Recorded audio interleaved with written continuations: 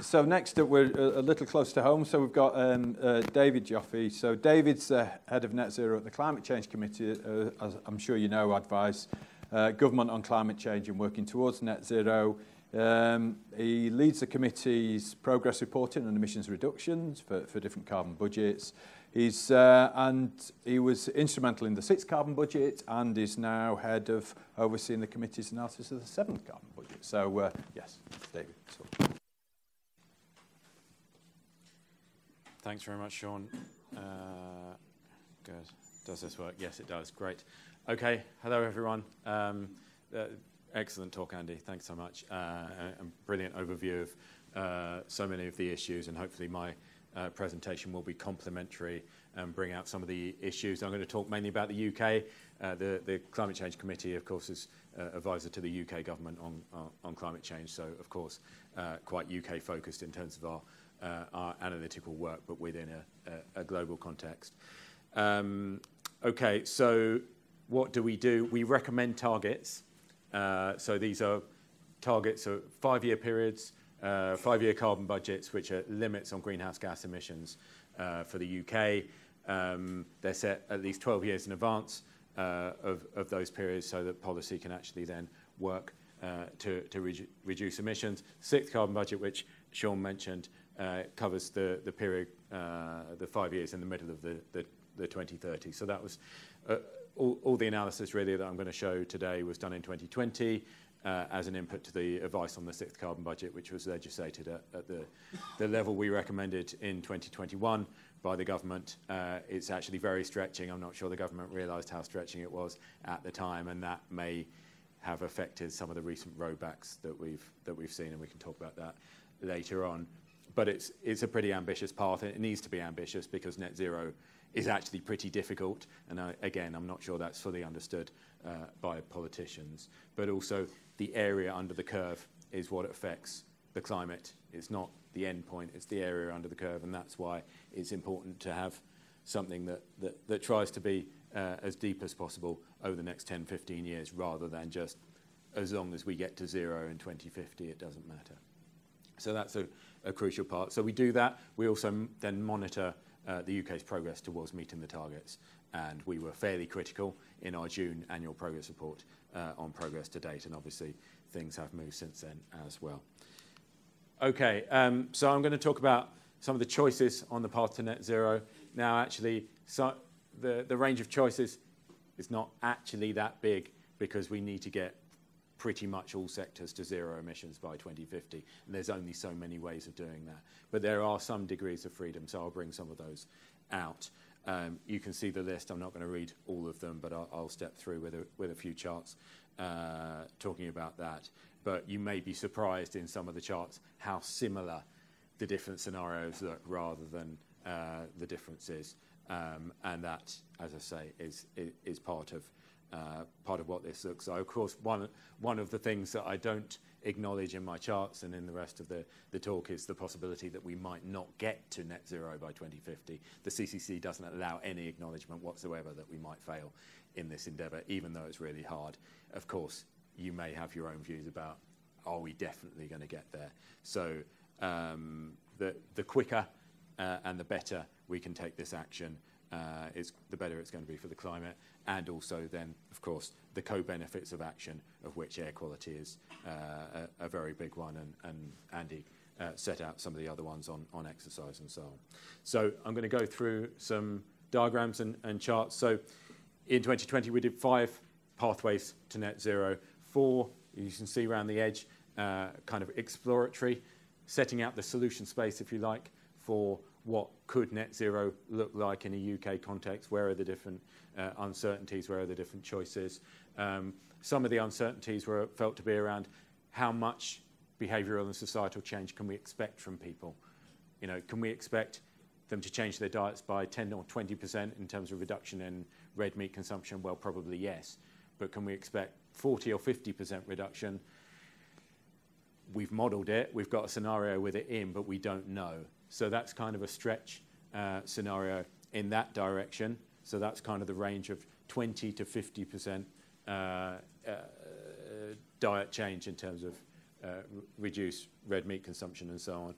And on the other axis, we've got innovation and how quickly do new, better technologies come along, and how quickly do the costs fall and so on. From that, we produced 4 exploratory scenarios, and then the one that's going to feature in most of the charts is the balanced net zero pathway, where we try to navigate our way through that solution space and set out a recommended path there. It is consistent with the UK's international commitments, and the UK needs to be seen as a leader in this space, both because all developed countries need to lead, but also because quite a lot of them are not, and therefore it's all the more important that the UK does. Okay, so on to some slides. So I've set out the 5 scenarios. Here they are in terms of residual emissions in 2050. Now, the most important point here is the white diamonds in the middle, which show the net emissions in each of the scenarios in 2050. Those have to be no higher than 0 because we need to meet net zero by 2050 at the latest. You can see tailwinds, which is kind of the most optimistic on both behaviour change and innovation, goes net negative, significantly net negative. By 2050, it actually gets to net zero in the early 2040s. But that's hugely optimistic, both in terms of innovation and societal and behavioural change, and frankly policy delivery and all of those other things that we don't necessarily model that well. So the things below the axis, which is sucking CO2 out of the atmosphere, broadly speaking, whether you do that through natural means such as the well-established technology known as a tree, or whether it's through more engineered things using carbon capture and storage, where we sequester the CO2 geologically under the ground, some combination of those. The sectors where we don't think we can get to absolute zero emissions by 2050, or you'd have to believe a lot of things in order to do so, are aviation, agriculture, and then there's a few bits of other sectors. But you can see on the right here, there's a bunch of sectors that we think we can get pretty close to zero greenhouse gas emissions by 2050, including transport, which is the highest emitting sector in terms of greenhouse gas emissions, and obviously really important for health outcomes in a range of ways as well. So those all look pretty similar, actually, but you see the different balances between what's going on, and yeah, that shows the different picture there. Okay, so I'm going to spend a little bit of time on this slide just to talk you through, well, what's actually in our balanced pathway, which is the main one that we talk about, and what underpins the target recommendation, which then became legislated. So I'll talk through from top to bottom, first of all explaining the slide. So you can see historical emissions on the left here, or I've got a pointer, there we go. Historical emissions here. Then the top here of the wedges, that's what would happen to emissions if we had no climate policy from kind of now on. And you can see that's gradually rising as the gains we made are still there, but we make no further progress. And of course, the population grows and those sorts of things, gently increasing emissions. And this is the path for emissions that we need to get to, which is pretty steep. And of course, within that, then there are all of the wedges between those are the contributions that are made by different actions to reduce emissions. Now, at the top, and deliberately at the top, we've got the demand side changes. That's in 2 categories. One is sort of changes in behavior, doing less of the harmful things. So that might be flying less. It's not banning flying. Some people would maybe say we should do that, but it's certainly flying less than business as usual. It's eating less red meat, for example, and those sorts of things. But then importantly as well, a wedge of doing things more efficiently. So, household energy efficiency, for example, getting the same outcomes in terms of comfort, but using less energy to do so. So those are really important. Now, those are really important for a number of reasons. One is you can do them pretty quickly, and that helps with the cumulative emissions of greenhouse gases. And it helps with the other things that we've been talking about, that Andy talked about, in terms of getting the quick impacts on human health in terms of air quality and other things. But a lot of the co-benefits that come from climate action come from these demand side things. So as Andy mentioned, the active travel, the walking and cycling, the changes in diet that are, changes to healthier diets, as well as, of course, improved air quality, which, unlike the other ones I mentioned, is a general benefit to society rather than a benefit to the individual, and it's important to distinguish between those. Some of these things will reduce the emissions that I cause and improve essentially only my health. Other things will improve everybody else's health if I'm driving less, for example. I don't drive very much. It's not me you need to worry about. Okay, so that is a relatively small proportion in terms of greenhouse gas emissions, but really, really important in terms of the wider benefits to society. And it's really important not to consider climate action in a silo and isolated from all of the other things that are going on in society and all of the other challenges that we have, both environmental and in terms of health and so on. Okay, then the biggest wedge, the orange one, oh, no, wrong button, there we are, the orange one, that's electrification. Now that's the biggest one, and we think the absolute backbone really of net zero in terms of the energy system then is stop burning fossil fuels, start using clean electricity in a highly efficient way to replace those fossil fuels. Now that's across a few sectors. So in transport, it is switching from fossil fuel vehicles to electric vehicles. Now, of course, the fewer vehicles we have, the better, both because there are non-exhaust emissions from electric vehicles, the tyre wear and so on, that affect air quality, also because of the benefits of walking and cycling. But nevertheless, if you're going to have cars, have electric cars. It's better for the climate, it's better for air quality. So we should absolutely do that. It's also better for the economy, it's cheaper. It's going to be cheaper. It's going to save us quite a lot of money as a country, and that's important. And Andy mentioned positive tipping points, and I think we've got to a point now with battery technology and electric vehicles where, even if people didn't care about the environmental and the climate change benefits of these technologies, they're just better and they're going to be cheaper to run and so on. So why wouldn't people embrace them in the same way that people have embraced smartphones, not because anyone told them to do it, but because it's there. Of course you would choose that option. Now, some of the other things on electrification are not in that bracket. So heat pumps, really important technology, really good technology, but they're more expensive than a gas boiler or a fossil fuel boiler. And they're not that much cheaper to run. So overall, we think this is a net cost. Now, it doesn't mean we shouldn't do it. We think this is part of, overall, a cost-effective package of tackling climate change, but it's quite a different dynamic to what we have on electric vehicles. But again, if you can switch to heat pumps powered by mainly renewable electricity, and I'll come on and talk about electricity supplies, then again, you're taking a whole lot of combustion out of the energy system, and that's better for air quality as well as the climate. Moving through then, we've got a small chunk here of hydrogen. Now, that's mainly burning hydrogen to replace fossil gas. Some people think hydrogen is the answer for everything. I don't.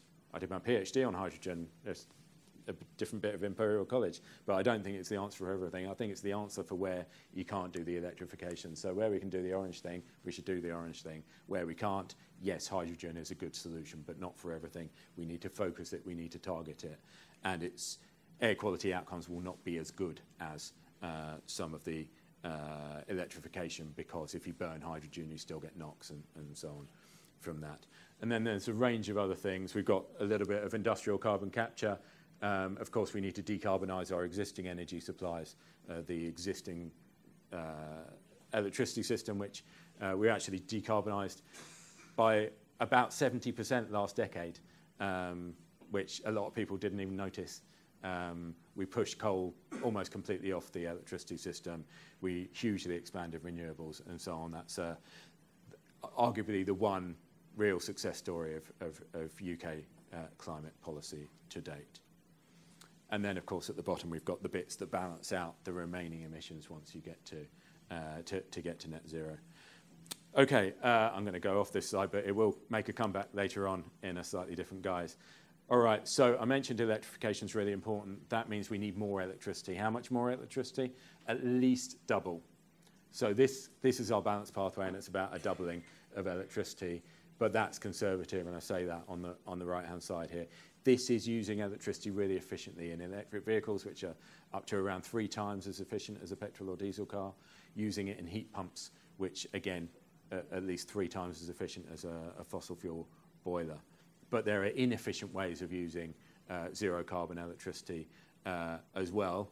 And once you start turning to those, the curve can start ramping up pretty quickly. And so I've seen scenarios with 3 or even 4-fold increases in electricity consumption by 2050. Whether it's plausible that we can actually build that much is an important question. But nevertheless, this is a hugely important part of the story, and really importantly as well, the supply of this is going to be heavily renewables dominated. Wind and solar are now really cheap, so you want to have a system that's dominated by wind and solar and nuclear to the extent that we've still got it, and we may even actually finish building a plant at some point as well, and then that's just backed up by some other solutions. But you know, that the backup will be sort of 15% of the system, that sort of thing. It's dominated by the zero carbon sources. Okay, so this is an illustration of the value of zero carbon electricity in different uses, and emphasizing why we should use the wind and the solar as efficiently as possible in driving heat pumps, powering electric vehicles, and of course pushing fossil generation off the system. You just get a lot more bang for your buck in carbon terms by pushing those things off, because they're so efficient. You can push more fossil fuels out of the system, essentially. So that's really important, and that's where our scenarios focus. But that means we don't get to do as much of the inefficient stuff, like green hydrogen production, which has to be way down the queue in terms of the things that you do. And I'll come on to the consequences of that, both in terms of how much hydrogen we might use and where we might get it from. Okay, so this is a new version of the chart that I showed before. Unhelpfully, I've both changed the order and changed some of the colours, and I didn't notice till just before I was giving the presentation. There are 2 different versions of this chart. So what's happened is the bit that's in yellow here used to be further down. So that's decarbonising existing energy supplies. I'll put it further up because logically, let's reduce demand, let's decarbonise what we've got at the moment, okay, and then let's expand use of zero carbon electricity to other sectors. Logically, that makes more sense. However, it is confusing when you compare it to the other one, so apologies for that. The other thing that I've done in this chart, or rather my former colleague Tom Andrew, who some of you may know, moved to the NHS to work on climate change. We've identified the bits that use carbon capture and storage here, which again, we've tried to minimise the use of it to the extent we can, but it's an important solution in some of these areas. So some of it is here, that's gas power generation with carbon capture. That's a small fraction of decarbonisation, as I mentioned, but it's important to back up the system that's renewables dominated at times when the wind's blowing less and those sorts of things. Down here, we've got what's known as blue hydrogen. That's producing hydrogen from fossil fuels with carbon capture. Why have we got that? Because we can't have enough green, because we need all the electrons for the things on the left-hand side. We haven't got enough to produce loads of green hydrogen as well. So if we're going to use hydrogen, it needs to come from other sources, and this is the best alternative that we've managed to identify. It's not great, and the economics of it don't look great because gas prices are really high at the moment. We'd like not to have to use it, but the reason why it's in there is if we took it out, we'd have slower greenhouse gas emissions reductions. So overall, we think better to have it in, even though it's not the perfect solution, than to emit it and just burn more unabated fossil fuels. So that was the judgment. We can argue about whether that's the right thing and so on. The other thing is, if you could produce more green hydrogen, if you could produce let's generate even more wind, even more solar, maybe we can push out some of these fossil fuels with carbon capture. Okay, I'll get off this chart. All right, so this is another one, fossil fuel with carbon capture, and you see essentially on the left-hand side what we've got here, must remember to use the pointer, is the unabated use of fossil gas without carbon capture and storage. That's what we do today, and we're transitioning to over here, dominated by the carbon capture, and I think this is the version of the graph with the yellow, with the green wedge not labelled, so apologies for that. But it is, of course, use with CCS in something else, hydrogen production, I believe. Right, sorry about that. So we're moving to almost completely all gas used in 2050 used with carbon capture, essentially.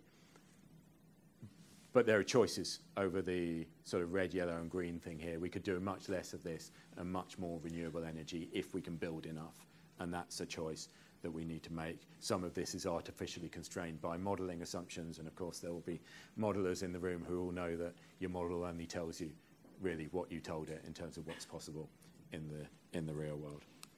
Okay, going back to what I said earlier, a lot of these pathways look quite similar. So these are again the 5 pathways I set out earlier that all get to net zero in or before 2050. This is the evolution of oil demand across the pathways, and you can see they're all clustered together. They all look pretty much the same. Why do they all look pretty much the same? Because we've made an assumption that you don't phase out, you don't scrap cars early. You let them get to the end of their natural life, and only then do you replace them with an electric car. And so the shape of the curve is determined by how quickly are those, how quickly, can we get to somewhere around here where every new car is an electric car, and then how quickly are the fossil cars coming out of the fleet and being replaced by electric cars. Now, if we look at premature scrappage or early scrappage of assets, not necessarily, it might not be that it makes sense for vehicles, it might make much more sense for gas boilers. But we're going to look in our next carbon budget analysis about actually just because you've installed a gas boiler last year, do you need to carry on running for another 14 years before you can move to something clean? Or maybe is there a way of moving a bit quicker there? Does it really make sense to carry on burning gas for 14 years just because you couldn't quite get the heat pump supply chains to a point where they could deliver what you needed when you needed it? So we're going to be looking at that, and that will change the shape of these curves if scrappage becomes an important consideration there. Of course, scrappage does come with some downsides, so there's extra cost, right? If you install the boiler last year and then you scrap it next year, there's a cost of that does increase costs. There will be extra emissions because you've built something that you're then not using for very long and replacing it with something else that you have to build as well. But it could be an important part of climate policy, and particularly as well if we have very volatile fossil fuel prices, people might want to get rid of their gas boiler because gas gets so expensive, and that's what we had over the last couple of years, but we didn't have supply chains for heat pumps to come in and for people to say, I don't want my boiler anymore, let's have a heat pump. So that's been challenging. As we develop those supply chains, then these sorts of solutions will become more viable.